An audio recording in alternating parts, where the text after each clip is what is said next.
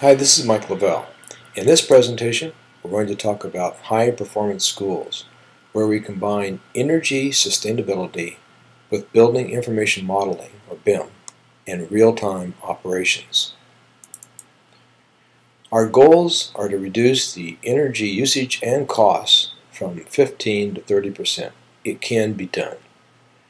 We want to improve the building sustainability by minimizing low-efficiency power plant peaking operations. We want to improve the building environmental conditions by optimizing temperature and ventilation systems. And of course, we want to develop a teaching resource where we can take advantage of the heating and air conditioning operations and the energy that's being consumed in the building as part of the overall curriculum. The process starts with an energy assessment, where we evaluate energy measures and we must compute the financial return on investment. The plan, an energy plan is needed, and here we add energy policies, a location for the energy information to be disseminated, we organize training programs, and we provide ongoing educational videos.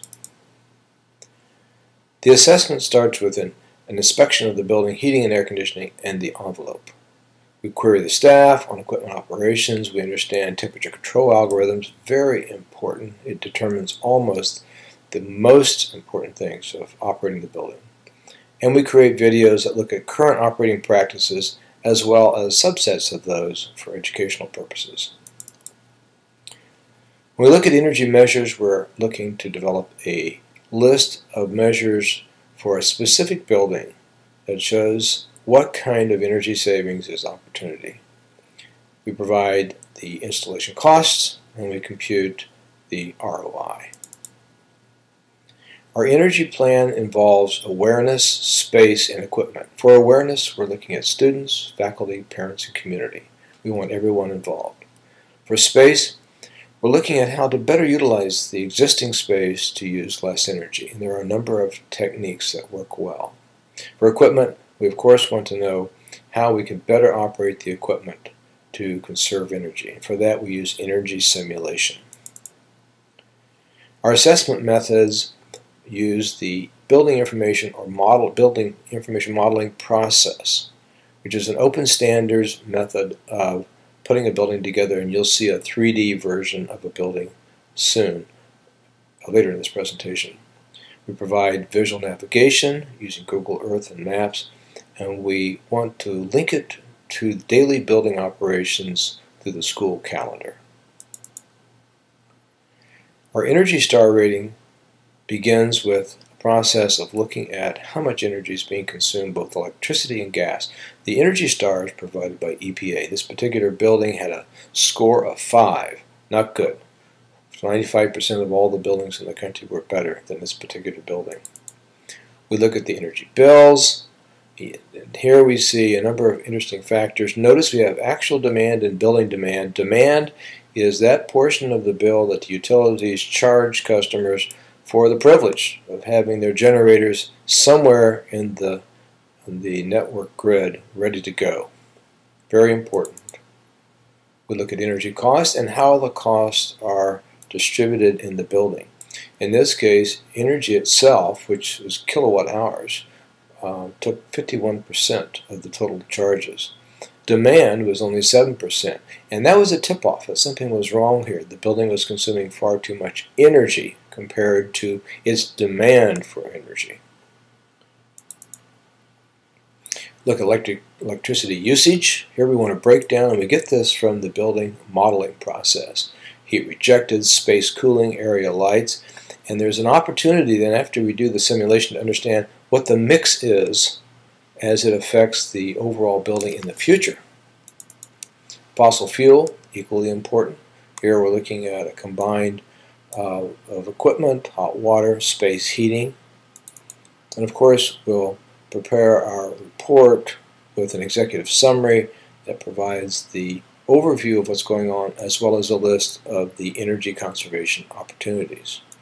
To make this happen, we need to know some more of the details. And wherever it's possible, we'd like to have the interval data on a monthly basis.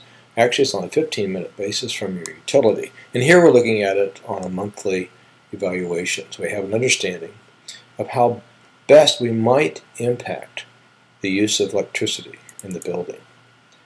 Let's take a look at a school example. And in this example, we're going to use Google Earth. We're going to navigate to it. We're going to look at some of the building features, the boilers, the chillers, and we're going to continue with the features, looking at the cooling towers and the air handlers. Okay, let's zoom in to the building. Here it is. I'm going to toggle the building around a little bit. You can see its layout here. Notice that it's in what looks like, and it is, a three-dimensional image of the building. This was created in BIM.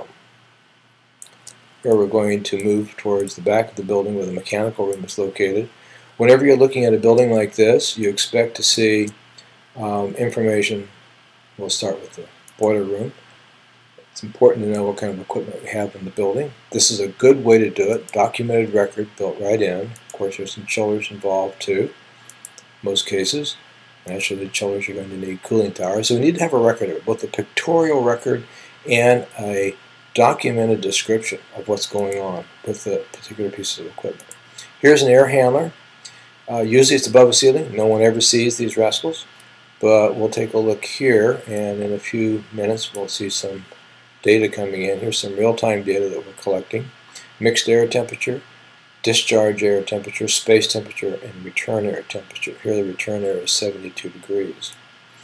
So one of the things that comes out of this is the opportunity to mix with building information modeling the real-time data that's actually running inside the building. And this gives us the ability to understand better what's going on in the building at any moment in time. Notice we're running strip charts here, and the game plan is to understand over a period of time how the particular piece of equipment is running. Let's jump over here to the terminal air supply unit. This will take a second to come up. And as we're looking at it, we notice we've got space air temperature, and we also notice that the discharge air temperature is relying upon the fact that this particular unit has a heating coil in it. Very important.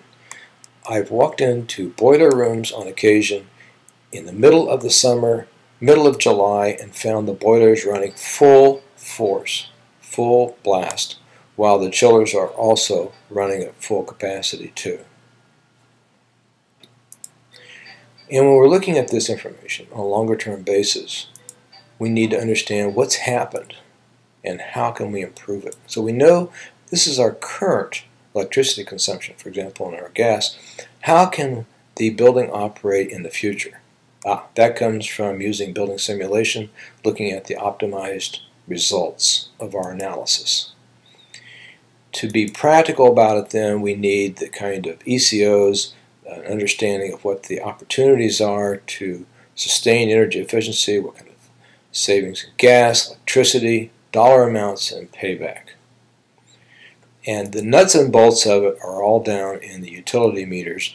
If we don't have access to earnable data, we'll need to create it in the future. This is really important. This is how we tell how the building is actually running in detail. I think that you can see from this that the overall opportunity for saving energy is really good. We can offer an opportunity for improved sustainability. We can upgrade the environmental operations inside the building. We can, of course, reduce power plant CO2 emissions. And usually we can have a return on investment range of somewhere from 3 months to 3 years. Yes, it is possible to get 3 months.